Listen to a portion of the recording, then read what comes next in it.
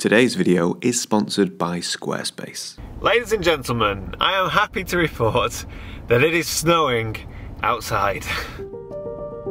Despite that chipper intro, today's photo shoot did not go well. Actually, you could argue that it was quite terrible. So rather than scrap this video or try to present my images as something good, I thought it would be an interesting exercise to break things down and try to identify exactly what went wrong. Because as you can see, conditions are great for landscape photography. Right, let's just roll back to that intro. There's the beginning of my first mistake. High expectations. Ladies and gentlemen, I am happy to report that it is snowing outside. Now the reason that I'm so happy about that is because I've basically planned my entire day / video around a weather warning put in place by the Met Office. Warning of snow and ice. Because of those weather warnings, I already had a vision in my head. That of a snow-covered winter wonderland and characterful trees barely visible through a raging blizzard. And whilst having a clear vision can be a good thing, it can also cause you to dismiss anything that doesn't fit that idea. So, what happens when those expectations of wild Arctic blizzards are not met?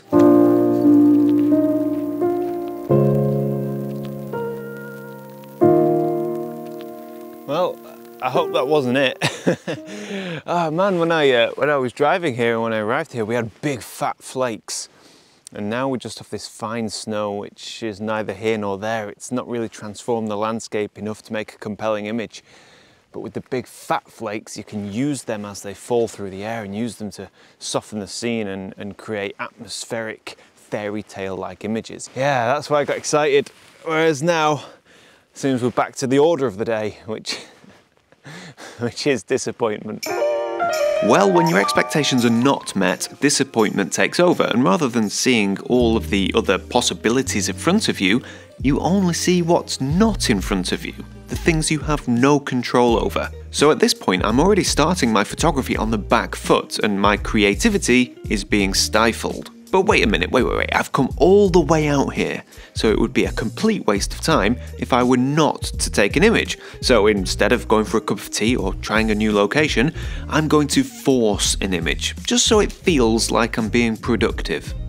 So whenever I have an idea in mind, whether it's a vibrant sunrise, sunset or heavy snowfall, and it doesn't happen, I immediately start looking for the complete opposite of that thing, which typically is your intimate landscapes down by your feet. Now that, ladies and gentlemen, is some sound advice. But the problem I have is that it's getting dark and I simply do not have the time to wander, explore, and patiently discover those wonderful scenes in nature, so I settle for the very first thing that I find remotely interesting. So what I see here is this transition from decaying leaf and an open water through to this partially frozen slushy water with these random patterns, these holes, these repeating patterns. Now the idea of the image I've just described is solid, but that doesn't mean that the realised photograph will work. Here's an example of decaying leaf matter under ice. And here's another example, whilst not vegetation under ice, the aesthetic or the idea is the same. A transition in texture and colour, creating an image which bridges the lucid and the abstract. So unfortunately, here is the shot I took today. Same idea as the other two I've just shown, but this time it didn't work. The reason it didn't work is down to that leaf matter beneath the water. It's an integral part of the image, and it's just not interesting enough. There's no colour, no texture, no repeating patterns. Quite frankly, it's just a bunch of mushy mess underneath the water. What's interesting about that? All in all, the idea was good, the execution was poor. Perhaps I could have gone in tighter, got my feet wet and worked the scene a little more. But at this point, I was out of my own head. I wasn't thinking, how can I improve this image? All I was thinking was that I need this image before dark. So I wasn't trying to make a photograph, I was simply trying to take one. So by this time I had lost my enthusiasm altogether because I got too excited earlier on. My hope is that a good night's sleep in the van will refresh me for the morning. Alright, so I've pulled over and I have service on my phone, just checking the weather app now. overnight, we see a significant amount of snowfall. Right, I'm just going to stop here because here we go again. My expectations are getting built up. Now, there's nothing wrong with checking the weather and getting excited about the potential forecast, but in this instance, I was not getting excited about the forecast, but I was becoming dependent on it, thinking that snowfall would be the only way I could salvage this shoot because I'd planned an entire photo shoot around the snow. And I would go as far as to say I was desperate, which is not a good way to do landscape photography. You need to be free, easy, open-minded, and relaxed. I was the complete opposite of all of that, which is almost certainly setting me up to fail. And I've said this for a long time now, quite often the harder you try to make a photograph, the more difficult you will find it. Wow, it's certainly got a lot snowier the higher up that we go. And a lot windier as well, blimey.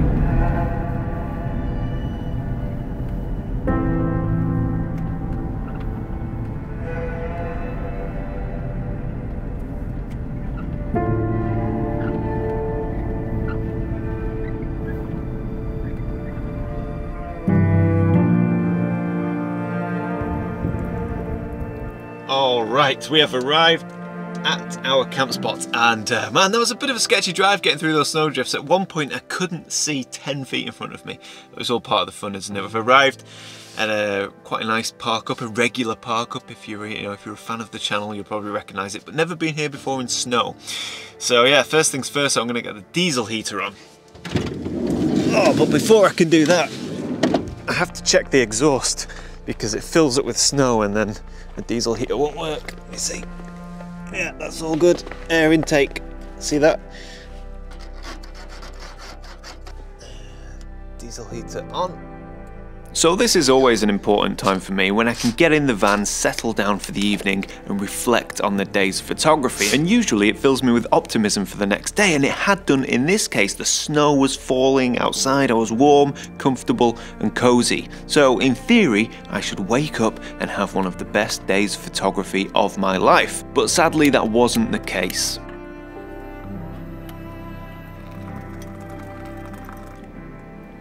Well, good morning everybody.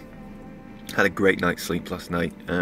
Really good night's sleep, and I woke up this morning and was excited to see when I popped my head out of the door that there is a good layer of snow. So I'm excited to finish my coffee, finish my breakfast, get out this morning. Yeah, just enjoy it. I'm not putting too much pressure on myself, just gonna walk around, see what we see, and hopefully grab a nice image or two. Now, all of that was true. I had a great night's rest and had removed a lot of the pressure to photograph a portfolio-worthy image, so mentally, I was in a much better place than yesterday. But as I get out and begin my photography, you'll see that I'm still having a hard time, even though I got my wish of heavy snowfall overnight. The gate's frozen shut, so I don't condone this, but I have to climb over it. Looking at the landscape I'm walking through, you'd think that I'd be making images left, right and centre, but here's the problem. I spent far too much time looking for perfection, and the harder I looked for that perfect image, the less I began to see. Wow, it's absolutely beautiful, it really is. Now you might be wondering why I didn't shoot this scene behind me, and that's because I'd become fixated on a crisp, clean, perfectly perfect scene of snowy trees that didn't exist, and as a result of this, I'd closed off my mind to everything else that was around me. I've walked now for probably about a mile or so, and I haven't seen an image. Things aren't quite coming together. Just because you have snow doesn't mean that you automatically get beautiful shooting conditions.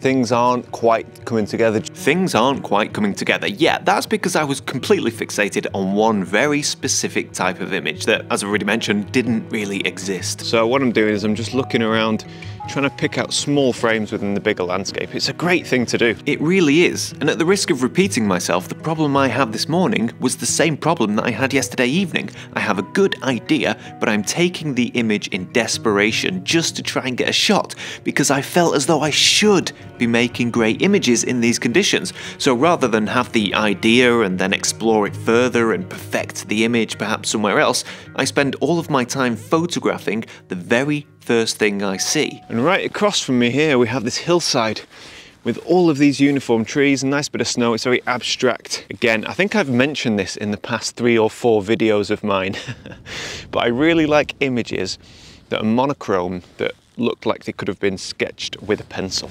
Absolutely, I love an image that looks like it's been sketched by a pencil, but unfortunately this photograph doesn't meet the mark, although it's not too far off. But the problem is, I was taking a photograph and not making one. I mean, look at this, slap bang in the center of the image, a big blotchy black boulder that breaks up the pattern and the repetition of the trees. If I'd have been paying more attention, I would have reframed this photograph. Something like this crop, perhaps, which is much better, but still it's because I was not in the right frame of mind. I was rushing, I was desperate, I was frantic, I was frustrated, and basically all of the bad images in this video come down to me not being in the right frame of mind, and that is so important.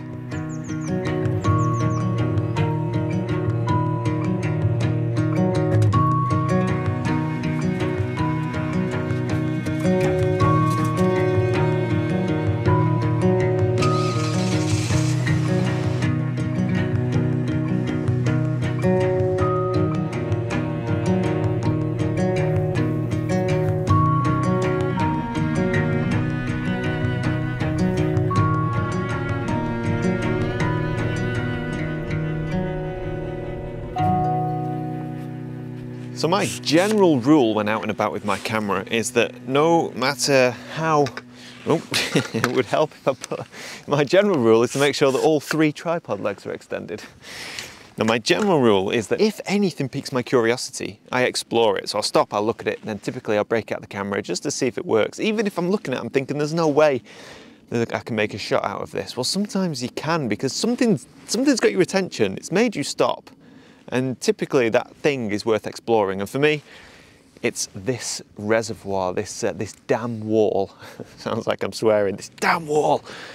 This dam wall that's curving beautifully around it. It wasn't necessarily the wall, but it's the light and the shadow that got my attention. So I did just mention there that you should stop and explore anything that piques your interest, whilst earlier on in the video I mentioned that the problem I had was that I settled for the first thing that piqued my interest. So a bit of a contradiction there, but the important thing is you should stop and explore anything that piques your interest, but you should also recognize when it's not working and when you're just simply trying to force an image. Now I actually want to work really fast with this shot, because although I'm the only person here at the minute, all it takes is one person to come walking through the scene, and that's it.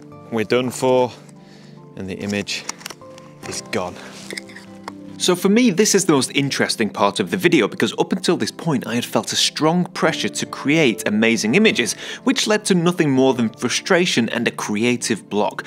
But did you pick up on the fact that there was a lack of video footage showing my arrival to this location, and no explanation as to what my plan was when leaving the last location? That's because by now I had given up on photography and video making, and instead I was just going for a walk to check out a location for future photo shoots. And as soon as I had relinquished that pressure to make images, I started to see things and began having fun again. Naturally, I grabbed my video camera to film this photo, but all in all, I'd pretty much given up. So I've popped on a 10-stop neutral density filter because I want a long exposure for this scene.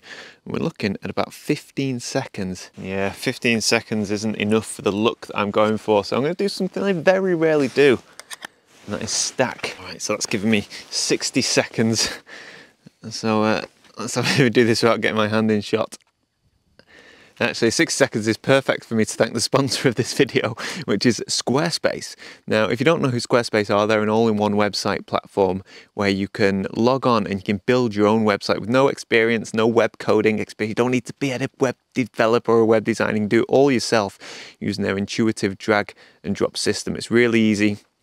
and you get a fantastic looking professional website with an online store, online gallery, your own domain, the full works, everything you imagine a website to be. You can do it yourself at Squarespace. So if you fancy that and a website for your own photography, go to squarespace.com/Heaton and give it a free try.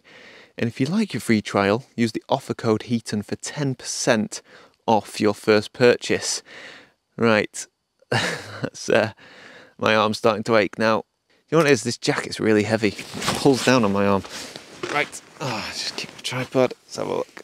Now, I really like this image. Don't get me wrong, it's no masterpiece, but the shapes and the tones really do it for me. And what's key about this photo is that I had completely emptied my head of all preconceived ideas about what images I should be taking, which almost seemed to allow other images in, because this is a far cry from what I'd been trying to capture for the past 2 days. Now, it could be that I had changed location or the sun had come out, but I think I was more relaxed, less pressured, and therefore I was able to play with the scene more and craft an image rather than just take one. So after analysing this failed photo shoot, I have learned something that I already knew. Get rid of your expectations, be okay with not taking a photograph, and try to have a little fun.